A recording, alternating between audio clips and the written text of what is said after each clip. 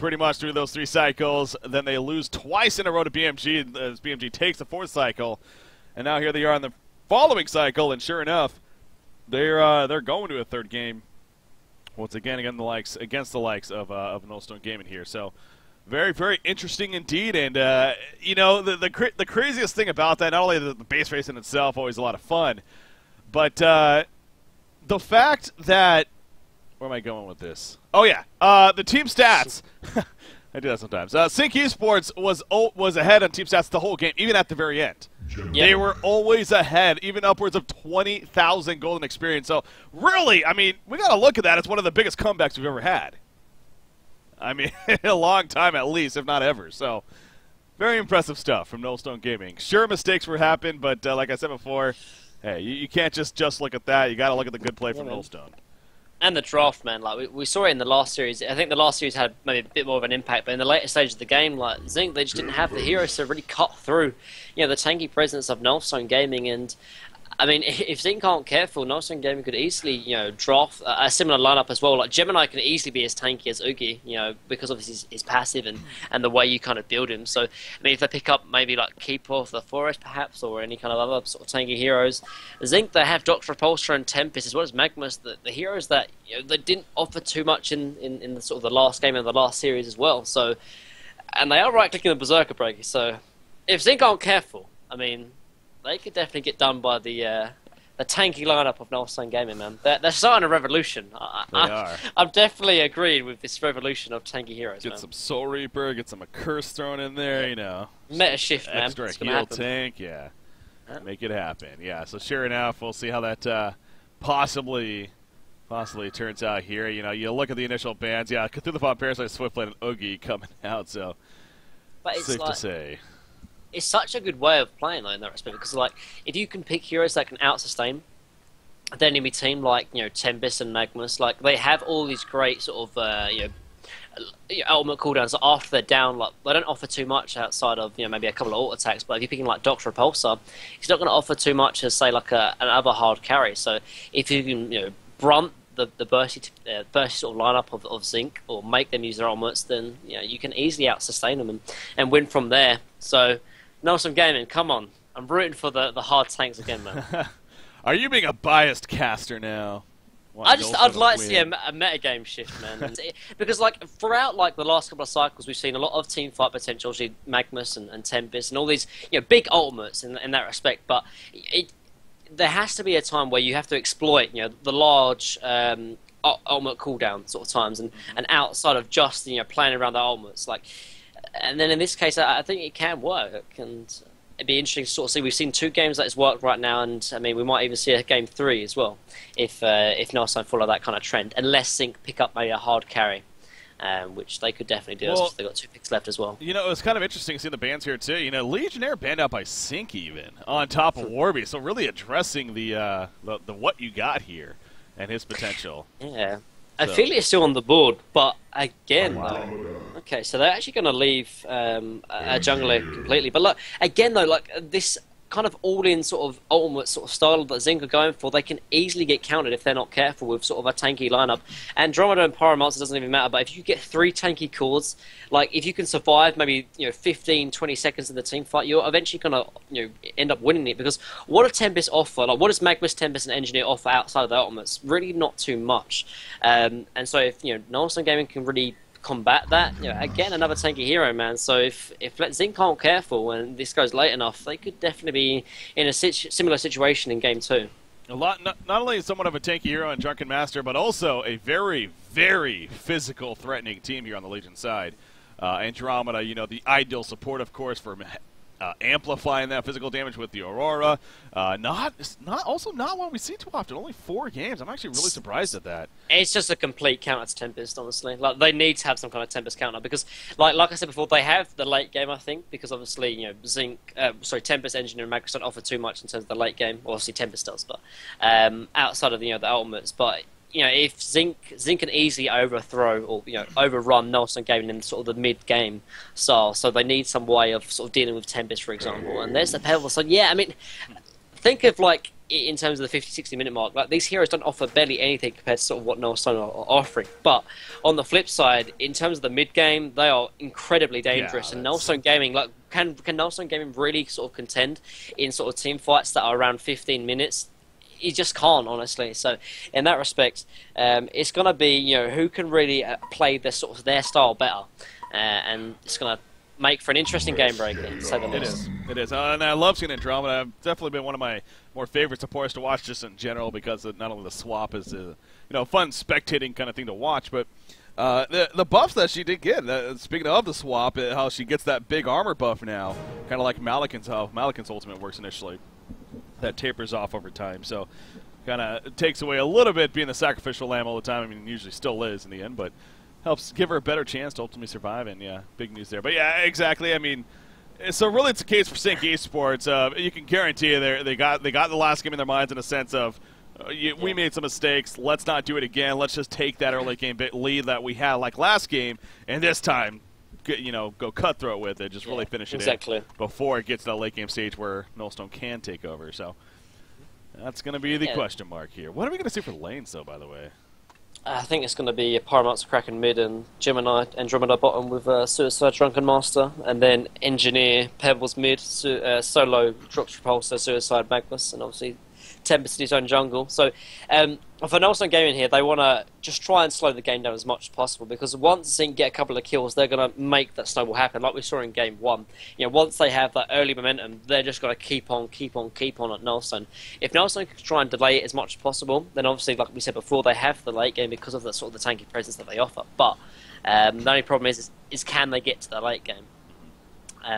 And the biggest thing is honestly trying to win the early game, because if Zinc have a bad sort of on the wrong foot in terms of starting the game, then they're going to slow down their core items. They're going to slow down the Portal Key on Pebbles. They're going to slow down the Astrolabe on Tempest.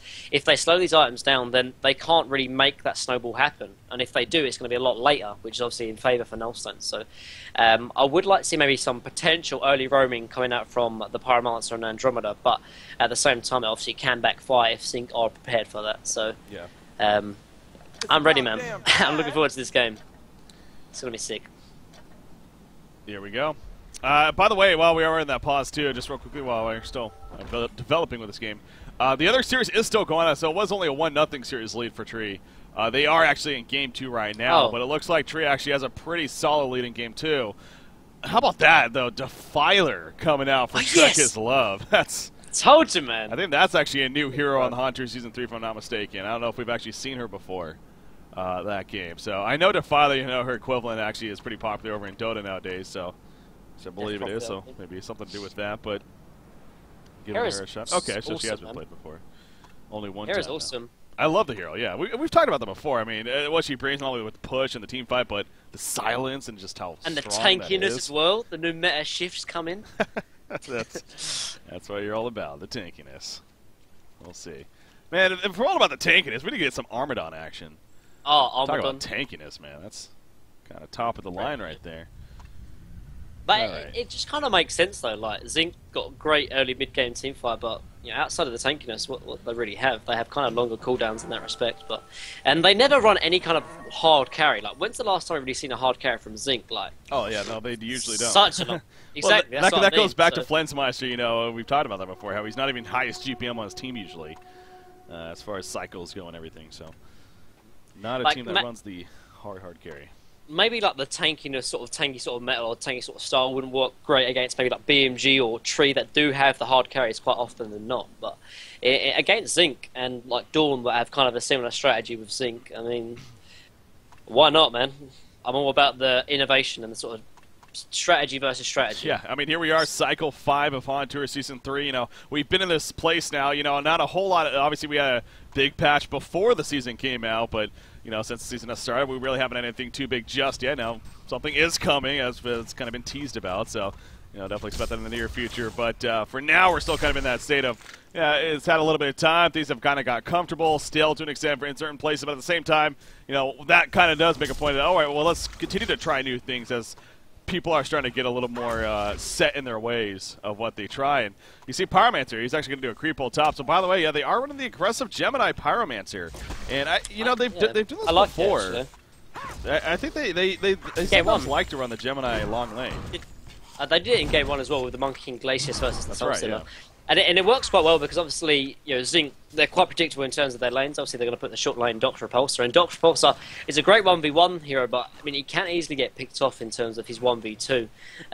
Obviously, he has an easier lane because he's in the short lane. And obviously, Tempest is there to back him up if he needs to. But in that respect, obviously, I do like the way, you know, they have lane because, you know, Zinc, they can't really punish this sort of laning effect from Null. And at the same time, it gives Drunken Master a lot an easier lane because obviously he's in the middle lane, so he'll be able to get his XP a lot easier in that respect. So yeah. Good lanes, man, coming out from Null gaming. See Fuzzy Sloth here on that Drunken Master going at it against what is the Pebbles Engineer, and right now it hits level 3. He does that first. There, not as I say, Drunken Master. You know, Quincy, of course, being negative as usual. Not the highest win percentage for them, unfortunately. So, but again, take that as you will. Definitely, they got to be feeling pretty good coming off that Game 2 victory, and with all that momentum, as we refer to, Kraken in the short lane against Magnus.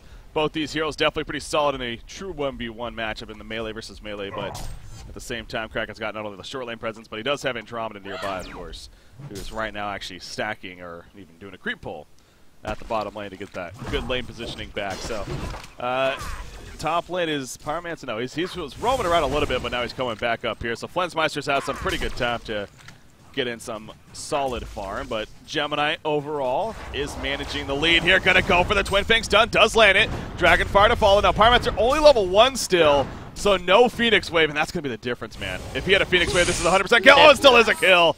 Beaver Banger gets credit for it right there in the end. Well played. Coming out. And, you know, I got to say, I honestly wasn't even aware Twin Breath did a dot damage. I can't say I was even aware of that. And I double-checked. I was like, wait a second, did he die to the dot? I guess he did. But yeah, again, and this goes back to obviously the great way in how Nelson Gaming have actually laned it, because they can't really rotate middle lane, though, Drunken. Barely, nope. That's auto attack. Interesting, Tempest has gone actually the Meteor build as well, so. Oh, is he? Yeah. Slap doing his Meteor thing. You know, we've had him on before. He's brought that up. Doesn't he usually like to go Blood Chalice with this, though? I think he said he does go Blood that. Chalice. Yeah. He's not going one here. Lying to us. Interesting. Changing it up, I guess. Yeah, middle lane, though, Drunken Master goes down. Bottom lane, they're really trying to get this Magnus or keep him boxed out is Andromeda, and that's what you would expect, of course. In fact, there's the Aurora, and gonna scare him off once again. Would it be surprised to see some dust coming out here in the near future? Trying to get that Magnus killed for sure. 4-minute rune, top rune being heavily protected by Sync, so is bottom rune. Top tier team, you would expect this, doing a great job of rune control. And yeah, rune bottled up. One thing, like, Zinc always have great rune control. Like, honestly, every single 2 minutes, like, there's 2 heroes on either side of the lane, and it does make a big difference because particularly, obviously, we don't have any kind of dust in this game. Like, it's kind of the runes that are the advantage in terms of how to make action happen. And I mean, I think in the last game, like they had 2 invis runes, which set up like 2 kills, and just having that good rune control not only obviously gives you the advantage of maybe setting up kills, but also denies it from the enemy team as well. So, definitely important. Kraken, oh, nice deny on the catapult right there, getting some good pressure put into this bottom lane indeed, and Magnus though pulling it back. Gonna at least probably hit another level there as a result of that. Lane positioning, speaking of that, top lane being heavily pushed in, as Gemini will try to pick up some farm at the tower, not the easiest task. Dr. Repulsor doing a single stack pull. Here, no, that is a double stack? Never mind, that is a double stack. No, it's a single. That is a single, yeah. And low. That's right. And low, yeah. That is right. Anyways, is Tempest in trouble? Gemini coming over. He's got the Twin Fangs. He's going to look to line them up. He does right there. Twin Breath comes out. Pyromancer, though. Oh, no. He got stunned by the Minotaur. Minotaur MVP for Sync right here so far. Is that actually going to save him? It is. And actually now Gemini gets pulled in. Man. Oh, that is hardcore, man. You see, in the meantime, no Engineer getting picked off. Maybe? No, Drunken Master didn't push in the best direction, actually. Did not push him into his team. And now Gemini being gone on further. In comes the Dragonfire stun for Pyromancer. Says, kill me if anything. They will oblige. That's, oh, the chuck on the Gemini. It stops the health potion at least, but Pyromancer falls in the end. And that's what matters. But that's got to suck, man. That range on the Minotaur stun, too. Man. Just stop that was just it. It was a massive play from Zlapt. Timed it all alone. Yeah. With his elementals. Of course. Yeah, quite frustrating there, but not the biggest of deals. Obviously didn't kill Tempest and as a result died himself, but still they're getting good farm on Kraken, and once he picks up the portal key, he's going to get it a lot. Oh no, he's not. He's going to get a lot less, or a lot later than Pebbles actually. I didn't realize how much farm Mickey's got actually. Jeez. But yeah, so Kraken 390 GPM at the moment, hasn't really been contested because Magnus left the lane in the end, and not much Kaiser could really do, seeing his 1v2, and Magnus isn't the greatest hero in that respect. But yeah, once Kraken picks up his portal key, expect some kind of early rotations from him, perhaps in the middle lane or even the top lane, perhaps sort of free up farm for the Gemini. And like I said before, the game plan here for a Nelson game is trying to delay against Zinc sort of core items. Once Pebbles picks up his portal key and the Astrolabers and Tempest, then expect the snowball coming out from Zinc. And Nelson game, they don't have the greatest ways to really address it in terms of the mid and early game. So Kraken's going to play a key role in this early game. Well, speaking of that, he's applying some good pressure to the bottom tower. You got Magnus back in though. It will be enough to kind of scare them off, as well as the creep wave being gone for the time being. So forced to fall back early. Beaver Banger is 1-0-0 though, 323 gold per minute. He's going to have a ward of sight to place right there. Kind of doing it in a sneaky spot, not making it so obvious. So well played. And go back to farming in the meantime. You can tell Flint's is playing pretty scared almost. Making sure not to get caught out of position. He is level 6 though, so he has the ability to, of course, ludicrous speed if need be. Pyromancer level 4 now, so still no ultimate, but at least able to combo a little bit better for the time being. But yeah, you look back at Mickey, talk about it, just, man, you look at that farm and just realize how far ahead he is. I mean, being 2-0-0 definitely helps with that. But 466 gold per minute right now for Mickey. No doubt that portal key is coming along. But yeah, Kraken will actually get it first because he's not going the bottle or the power supply at this point. Whereas Pebbles did. So, and Pebbles will still have it shortly after. That's the scary part. The fact that he went those stat items and including the bottle. In fact, the haste are going to be bottled up here. There's no vision at this top side. This is actually really dangerous right now for Nullstone Gaming. He's going to put a wall behind the tower as well, yep, as expected. So they could even dive this tower if they wanted to. Doc's level 6 as well, and that's the biggest thing, because they have the way to actually initiate onto the Gemini or onto the Pyromancer. But Pebbles isn't leaving the middle lane yet. He just wants to secure the farm, wants to get the reliable farm. He's about 800 gold away from the portal key, so just going to sit there. Maybe Engineer will join them if they need to, and there it comes actually. There's the Poland. Oh, the Tempest ultimate! No. Too late right there from Zlapt. Good timing on Gemini's Twin Fangs. I mean, they thought that the pull would be long enough, but not long enough, was it? And you see Pebbles actually coming with a flank right here. Is Mickey going to commit? Are we going to see this? Yes, we are. He's going to go in right there on a Pyromancer. Gets the combo. Beautiful chuck. He makes the Tempest ultimate basically not matter in the end. And he gets the kill. That goes back to the rune control, man. Taking the haste rune. Exactly. And now here comes the top tower push. Willowkeeper defeating Ogre right there. 2-0 as we see. Their semi-final matchup. And the scary thing is that Nullstone really don't have any way of really sort of defending it. They've got 2 under-level supports that need kind of level 6 before they can really get involved, and obviously a Kraken without a portal key is kind of worthless in that respect. And Drunken Master only has his sort of ghost mod, so there's no really way they can really almost combat the early aggression from Zinc. Like, Zinc are so strong in the early game, actually bottom lane. Magnus coming back in. Andromeda in some trouble. Release Kraken, though, does hit Tempest. In fact, he might be in some trouble, and no, he's going to be fine. Andromeda still be chased. How's Andromeda still alive? Finally goes down as the tower is also denied. So good defense put up now by Sync Esports. And yeah, the train is definitely starting to kick in here. Kick into gear for Sync Esports. Again, their lineup, as it usually is more about the get the earlier start, progress into the mid game, and win in the mid game, and that is going right here, right now for Sync Esports. And for Nullstone, what they need to do is honestly try and split push as much as possible, because they can't take team fights now. Like Astrolabe is closing in on Tempest, the portal keys on Pebbles here as well. They need to, and they're playing against an Engineer as well, so there's no way they can take team fights in this game, at least for another like 20-30 minutes without a doubt. So to sort of slow this down, they need to find some kind of pickoffs now with the portal key Kraken, and every single time Zinc do start pushing and grouping as 5, they need to make sure that the lane's pushed out so much that they can split push and take a trade for a tier 1 because at this time, I mean, the heroes for Zinc are just so incredibly strong that it's just absurd.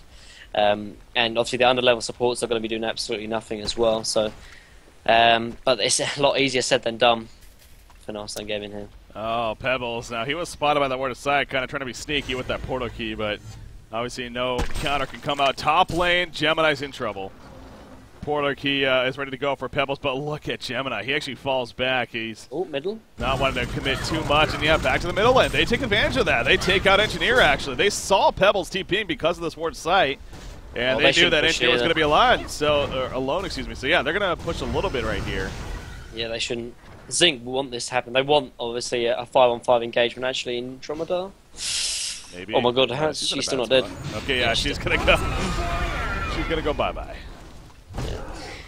And this is what Null's done. They need to play incredibly passive, like incredibly defensive, because one pickoff can be the difference between Zinc grouping us 5. Actually, top lane, Dr. Pulsar going at it with Gemini, but should be fine in the end. But yeah, the only issue is that Null's Gaming, they're still quite a ways away from their core items, and even when they get their core items, they still can't team fight. And if they're still away from their core items, they need obviously the lane and their lane creeps to actually get farmed. But every single time they start farming the lane, you have Dr. Repulsor and Pebbles that can easily sort of pick them off if they're not careful. And they don't have the greatest sort of jungling team either. So they're just about like 10 minutes before they can really be useful. And by that time, I think Zinc might be rolling over them in that time, but we'll have to see, obviously. Yeah. Top lane, you see Sync, speaking of that, trying to find an opportunity up here. You got Gemini, though. He knows that he can't be too safe. Going to hide off to the side, and actually Nullstone might want to look for an initiation themselves, possibly. But Dr. Pulsar just a little too slippery.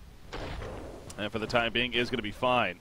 So a lot of very passive play coming out from Nullstone Gaming here, trying to set up some kills, but clearly not taking effect. I mean, Pyromancer level 6, so he has his burst ready to go. Andromeda, no swap just yet still, is level 5 only, so that's kind of crucial as well, getting her level 6 to ASAP. And that's the thing with Andromeda, too. I mean, level 1 swap's still obviously great, and that'll be great to have, but really at least once level 2, if not, well, especially level 3, is for the range, if anything. I mean, 750 range, again, that's a good amount, but it just seems like it makes so much more of a difference when you get at least level 2. So, yeah, we do see the middle lane, though. Master going to be in trouble. Burst down onto Engineer in the meantime, but he did his job in a sense. He popped the energy field, gets that job down, pulled it on the Kraken as well for the Tempest ultimate, and Kraken, he gets pulled all every which way, ends up going down. Andromeda falls, and Sync Esports really turning on again against Nullstone. This is what I mean.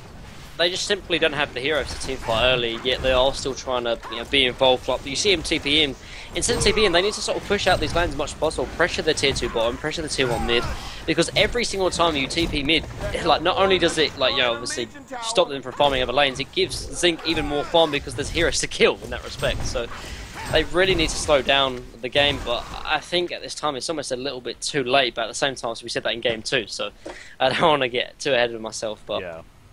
I think had such a strong early game. I mean, this definitely has a different feel though, because if anything, at least Oogie was just constantly doing very well. It felt like for Nullstone Gaming, as far as the carry potential and as far as his impact that he could have had. So I'm not saying the chance isn't there, because yeah, exactly. Last game, hell, we're just coming off the last game. It'd be silly to sit here and say this game's over, but it does feel at least a little different. Now, there is a chance for a big fight right here. Dr. Pulsar, he's going to be jumped on. Twin Fangs comes in as well. Doctor is still alive. He is going to fall, though, when it's all said and done. In the background, trying to lock down, it looks like Andromeda. She will live, though. Magnus, can he maybe stun back in? No, he can't. Gemini, actually. He's got another Twin Fangs going to be coming up right here, but the Chuck on the Drunken, they fall back. The tower's still up. It's like Nullstone's like not even using their tower right here. They fall back from their tower, actually. And so does Sync in the end, so an awkward finish to the fight there, I guess. But, hey, they did get Doctor. Yeah, I mean, it wasn't that bad for Nullstone Gaming. That's only because, obviously, the Temazon was down, so was the Magmus Eruption. But I guess 1-for-1 trade isn't too bad, but you just know that once the elements are up for Zinc, then it's going to be even worse now for Nullstone Gaming. Yeah. And Drunken top dead.